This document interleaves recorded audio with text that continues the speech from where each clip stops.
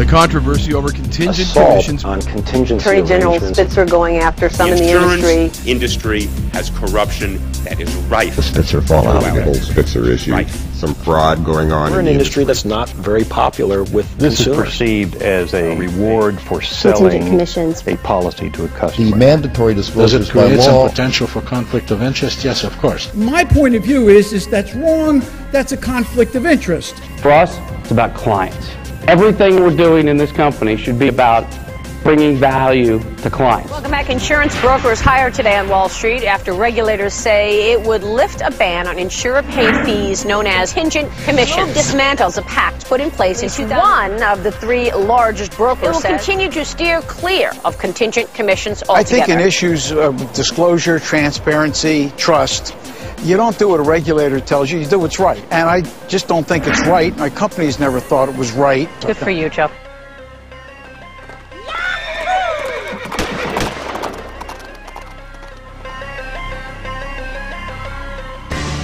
Now is not the time to make these things legal.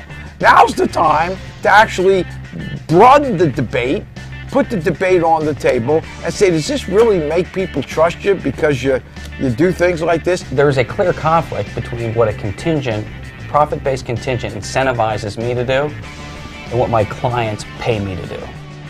You first got to ask yourself the question, who do you represent? In 2004, we made the conscious decision to walk away from accepting contingent commissions. The great companies of the world instinctively do what they do because they care. They really and truly care.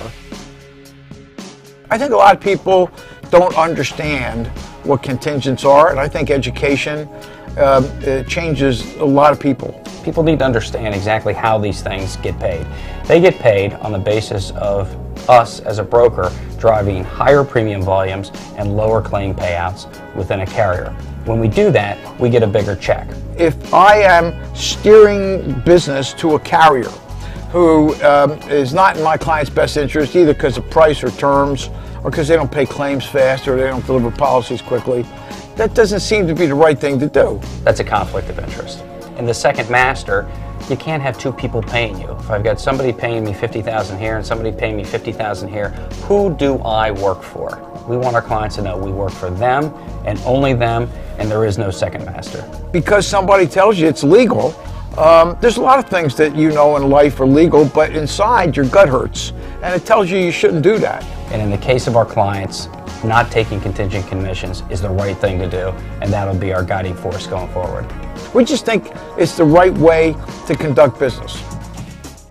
In our business, when you deal with a client, they have to have a high level of trust that you have their interests at the forefront. The insurance industry has a responsibility because the communities that we serve all over the world look to us to rebuild lives, to rebuild buildings, to rebuild communities. And when you're being paid by a second master, and being paid, frankly, rather significantly by a second master, it erodes that trust. We want our clients, above all, to trust us, and that means to be transparent and to do the things that represent the integrity that we stand for.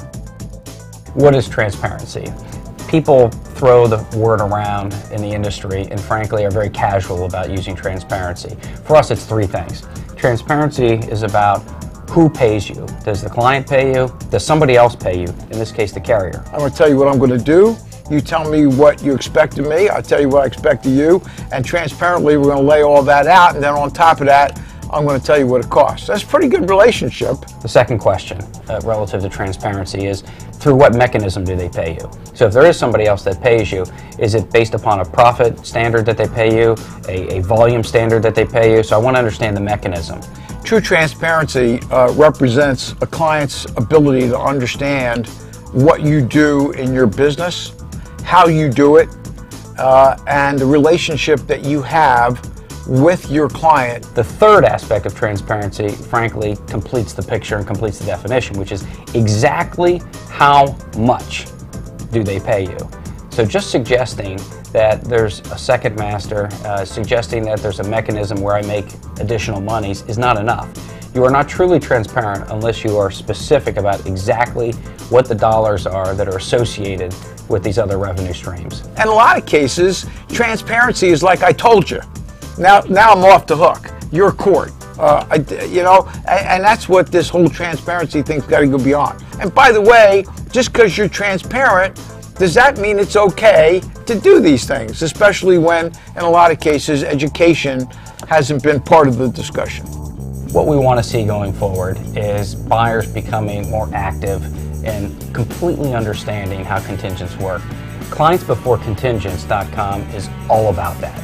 It's about educating the buyer, information in here that explains to you exactly how contingents work, a white paper that explains the ins and outs and the history of contingent income, and a place where those who are very passionate about it, as we are, can actually put their name down and take a position right beside us in terms of stating that these things are wrong and we need to create an industry where contingents don't exist. And by coming to this site and putting your name in this site, you are joining an army of people who are taking the same position, and hopefully together we can actually make a lot of great progress in terms of eliminating contingents from this industry. I'd like to see an insurance industry that's totally transparent, where people understand that this business is not about buying insurance. It's about protecting your company, protecting your person, protecting your community. We have a responsibility to do it honestly, fairly, transparently, because without insurance, there is no community, and without community, there's no insurance. So I think we have a responsibility to do the right thing.